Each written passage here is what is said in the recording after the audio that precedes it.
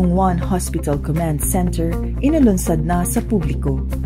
Nitong Lunes, Hulyo 12, inilunsad na sa publiko ang One Hospital Command Center bilang National Patient Navigation Referral Center sa PICC Pasay City sa pangunguna ni Senador Bong Go. It is an honor to join you today for the inauguration of the One Hospital Command Center as the National Patient Navigation Referral Center. Ang OHCC ang siya mismong aayos sa proseso ng koordinasyon ng mga iba't ibang hospital at iba pang mga pasilidad para sa pag-refer at paglipat ng mga pasyente.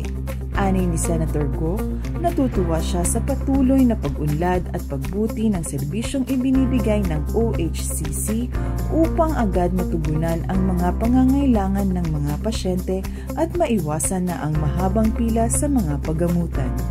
This marks another milestone on the government's relentless efforts in providing fast, efficient, and unified COVID-19 response. I congratulate the Department of Health for this initiative, which aims to streamline the processes for health facilities and healthcare provider networks to be more coordinated in the referral and transfer of patients.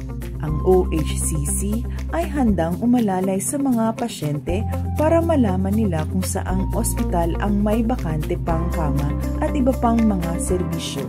Kasama ang ibang mga opisyal ng pamahalaan, tiniyak ni Kuya Bong Go na gagawing prioridad ng pamahalaan ang kalusugan ng bawat Pilipino, lalong-lalo na sa panahon ng pandemya.